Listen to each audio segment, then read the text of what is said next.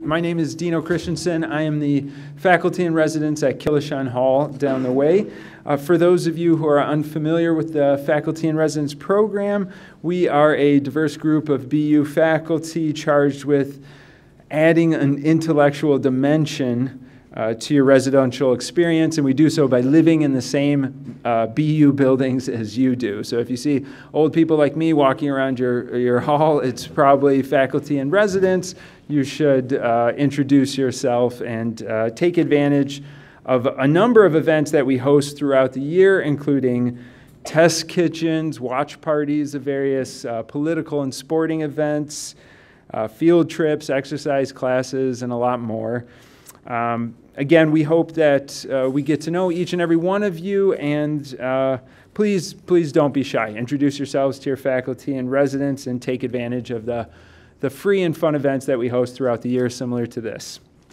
Okay, I think we have two more exciting speakers for you, but one is currently missing, and so I will skip to our third speaker of the evening, and it is with truly great pleasure that I introduce him. He has been a mentor, a co-author, and a dear friend of mine since my arrival here at BU 6 years ago.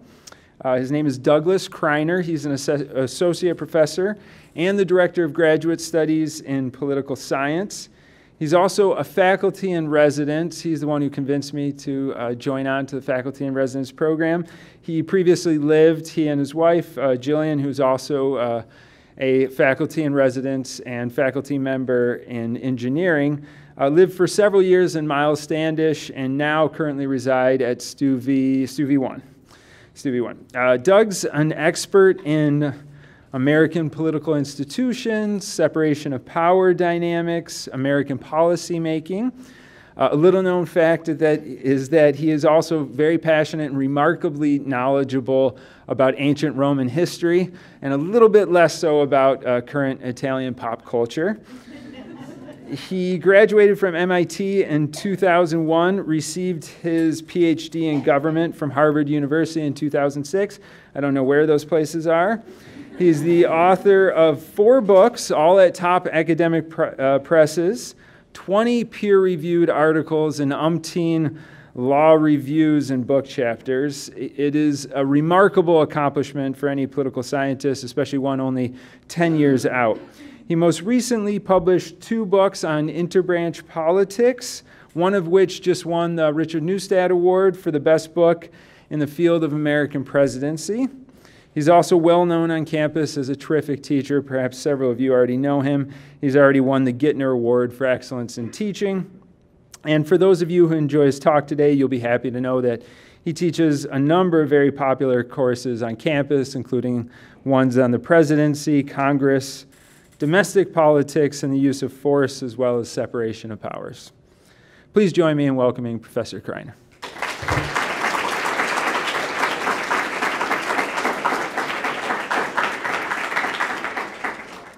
Good evening, everyone. Thank you so much for being here.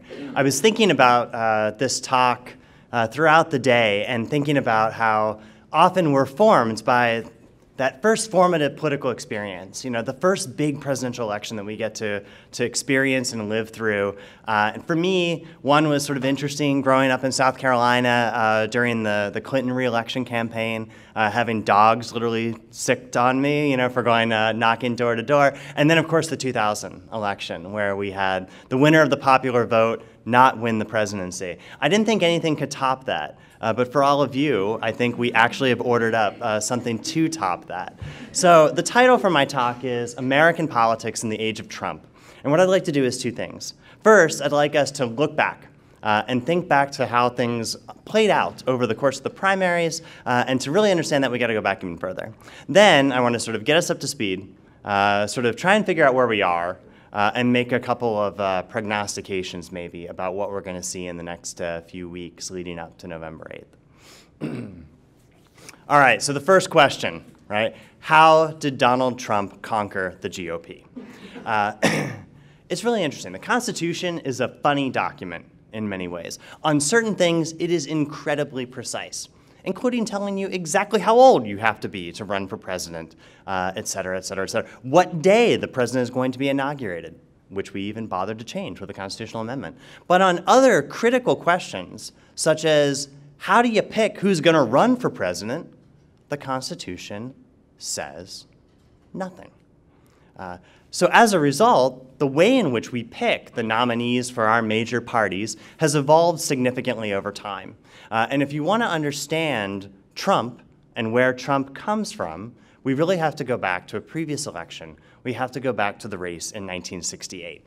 So you've all seen maps, you've all seen maps that look like this before, right? Different shadings, different colors for different candidates. Who's the big winner here? Obviously, yellow, right? So all we got to do is figure out what the key is, and yellow is clearly going to have been the Democratic nominee in 1968. The only problem is that 1968, yellow is these states didn't hold a primary. So primaries and caucuses, they've been around since the progressive era in the turn of the 20th century, but there was no legal requirement that anyone held a primary or a caucus. If you won a state's primary or caucus, there was no guarantee that the people who went from that state that were delegates to the National Convention would actually vote for you.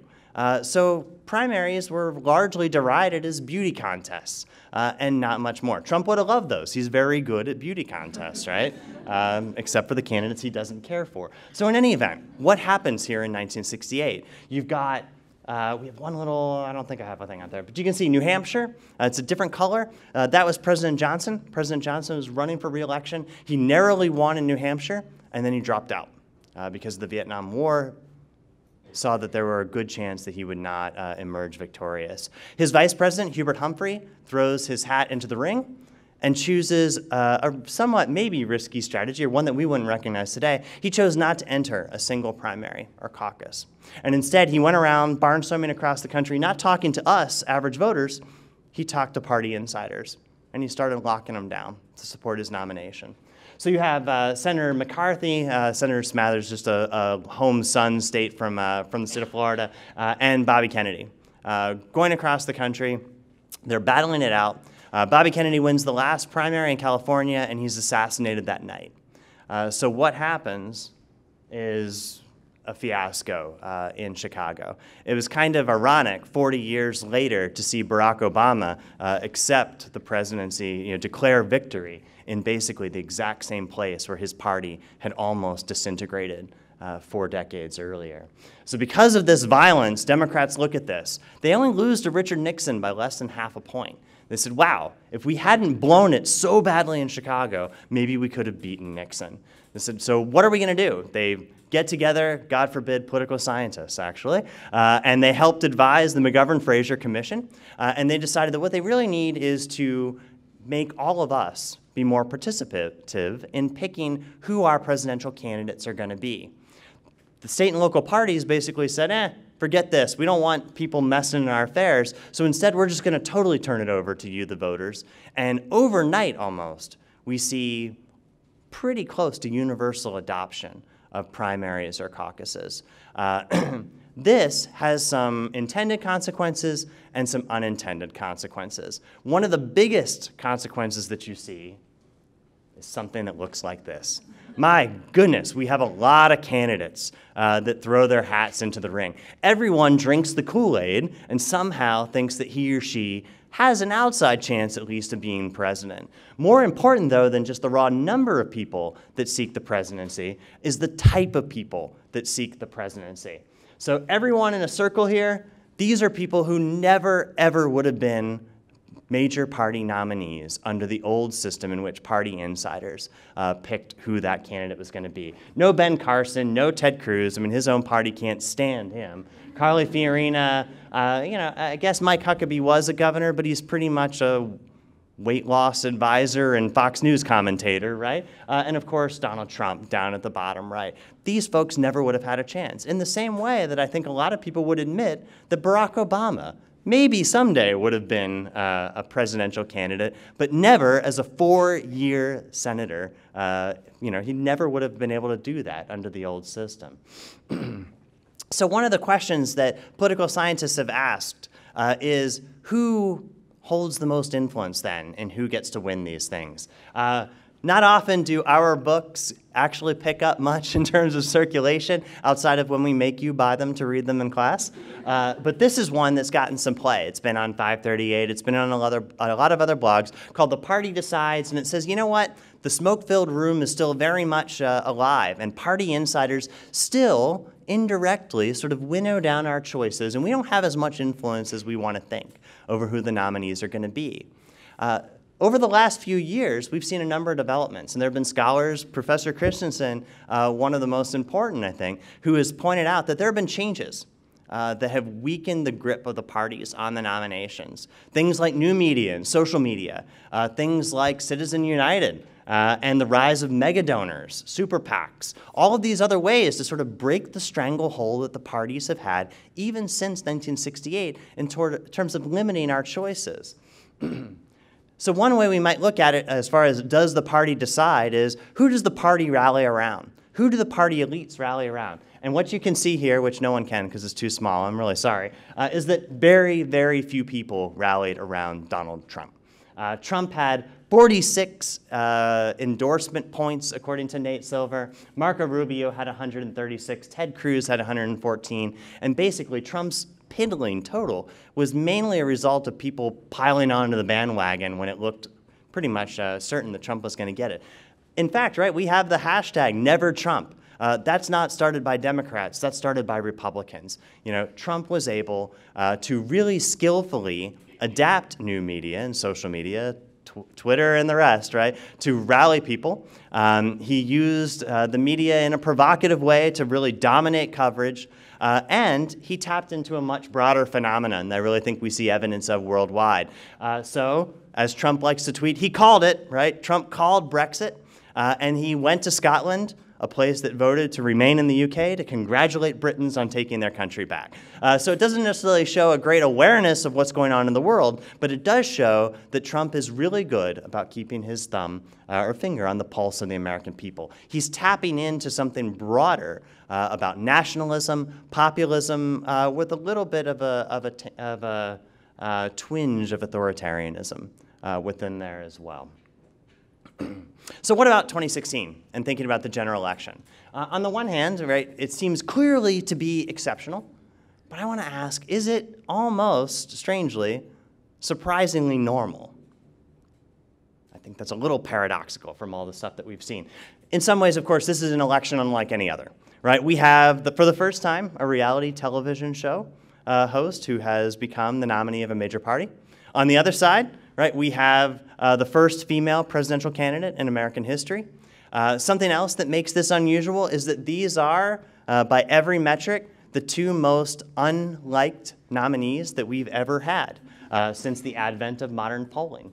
So you can sort of see where they rank. The only saving grace for Hillary is that people seem to dislike Donald Trump significantly more even than they do her. But they're both sort of underwater. More people dislike them or say they dislike them than actually like them. So what do we make of this? Well, there's a couple of tools that I think we might be able to look at that suggest that maybe, in a way, this election is actually not so exceptional or atypical after all. So to do that, I'd just like to talk for a couple minutes about forecast models. The type that you normally see, if you've come across it in the media, is something like this one, taken several hours ago from Nate Silver's 538, right? So this is a forecast model that uses information from polls.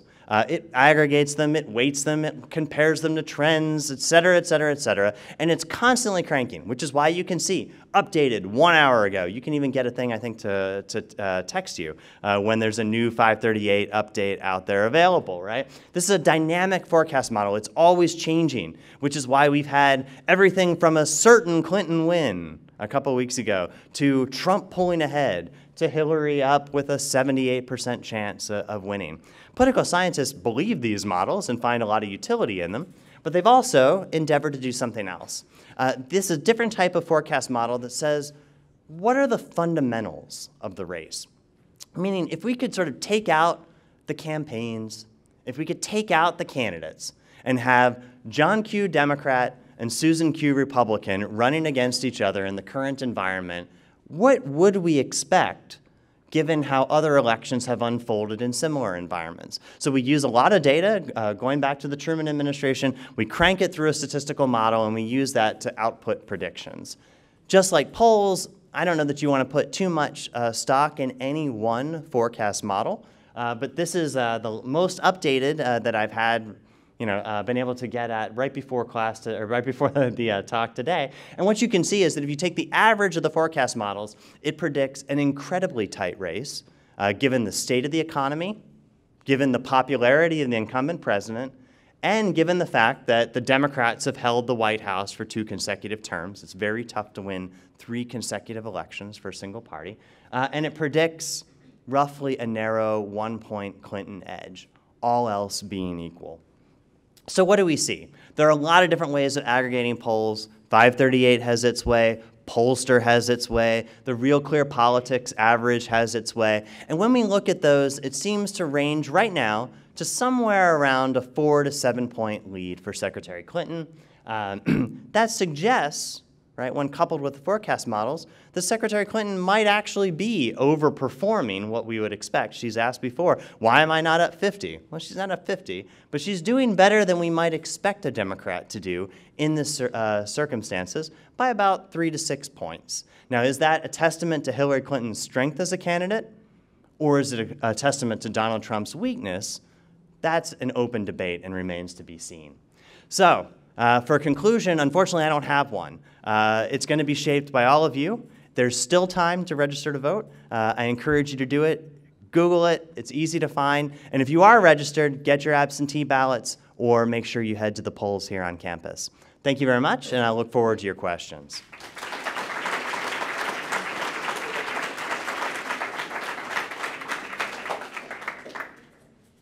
Questions for Professor Kriner?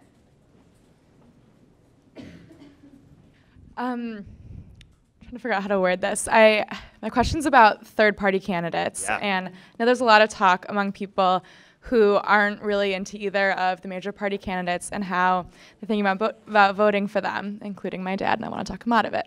So, kind of asking, like, what are the implications of people kind of using their vote to not pick one of the major party candidates and instead vote for a third-party candidate, and like, what are the implications of that? Yeah. Sure, thank you very much. So, it depends, obviously, right?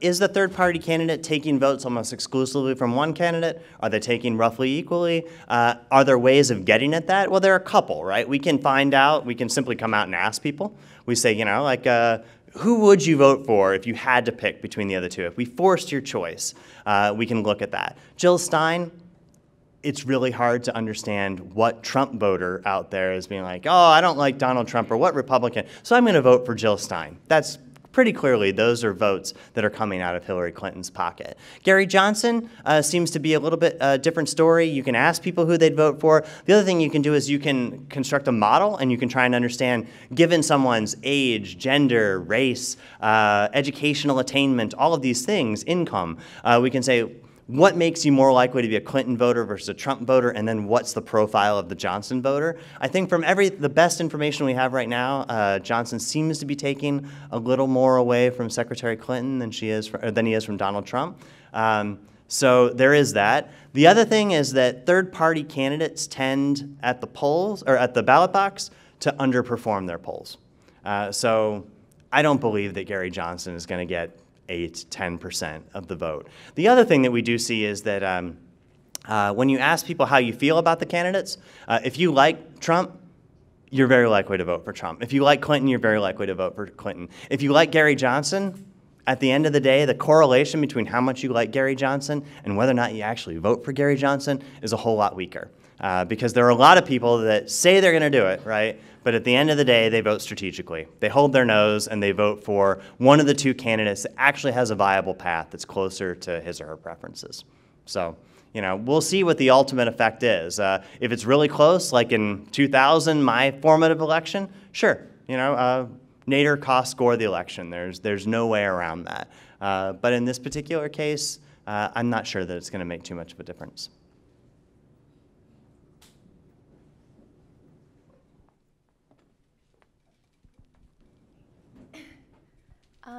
Well, thank you for your talk, first of all. It was very informative. Thank you. In an age where people tend not to trust politicians, what is your take on the rise of candidates like Ben Carson, like Donald Trump, and do you think that that's helping or hurting our political system as a whole? Yeah, that's a really interesting question. You're exactly right. By any metric, trust in political institutions has gone way down. That said, I think it's long been really popular to run for Washington by running against it.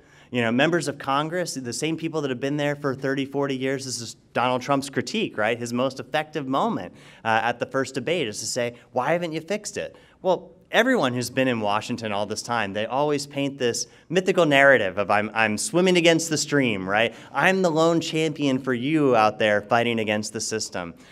People from Jimmy Carter through Ronald Reagan have all come at this and said, we don't need another Beltway insider. Bill Clinton, too, right? We need someone who's governed, you know, who's been in the state, who knows how things work. Clearly this is a new dynamic in that it threatens turnout and among disillusioned voters, maybe younger voters, where trust in governing institutions is even lower, that it's just hard to sort of get up. A lot of times we would say, if you take an economic perspective, it's completely rational not to vote. You say, oh, my vote is unlikely to be the one that tilts the balance one way or the other, so why do I want to bother to go out to the polls, to become informed about the candidates? Maybe I'll just sit it out and I'll stay home. Well, what makes you get over that is that you somehow feel that you're affirming your participation in democracy, your faith in your country, it's your patriotic duty, and when you don't have that, it does tend to lead a lot of people to stay out. So I think the only thing that you really the only advice I would have is to really sit back and think. I might not like either of these candidates, but I'm going to be stuck with one of them, right? And they both have dramatically different visions for the future of the country and dramatically different visions on a whole lot of policies. And so neither are going to map on to exactly what you would do if you've been elevated to that office. But you need to think about which one is going to best serve my interests, most overlap with it, and I'd encourage you all to exercise your suffrage.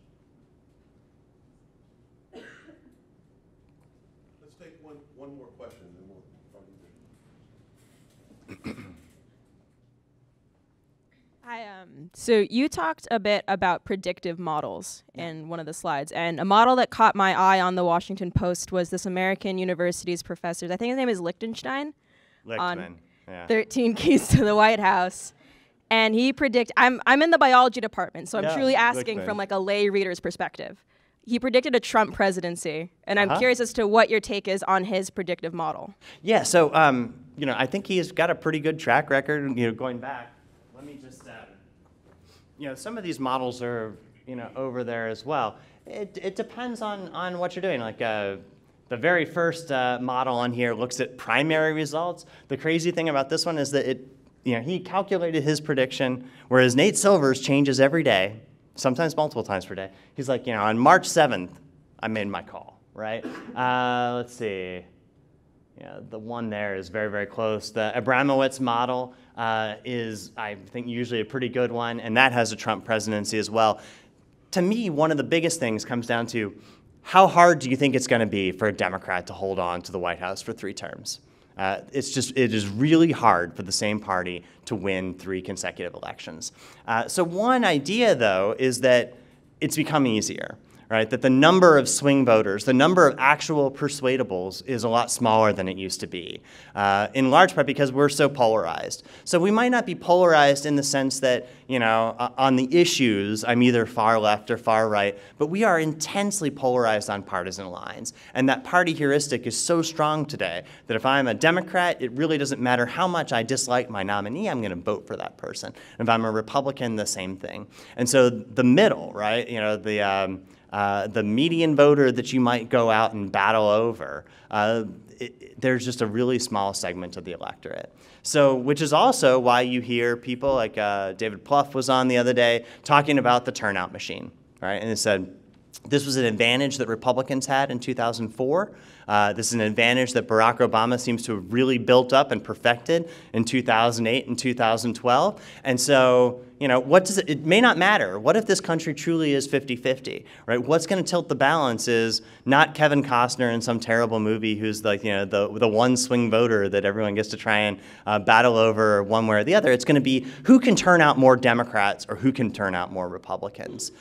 So I think that's the other wild card in there that, you know, the forecast models like this or like Lichtman's really can't take into account. Normally, in most elections, I'd like to think the campaigns don't matter very much. You know, Romney runs a good campaign, Obama runs a good campaign, and at the end of the day, they're two waves that are out of phase and they just cancel out, and there's no real effect. But in this particular case, you know, what we saw in the Republican primaries is Ted Cruz was really, really good at getting his voters to the polls.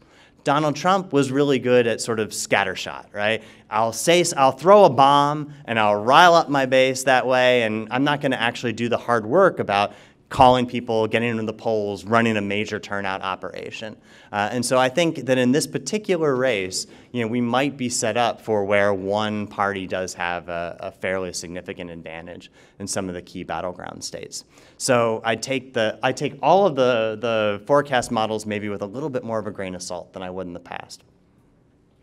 All right, thank you.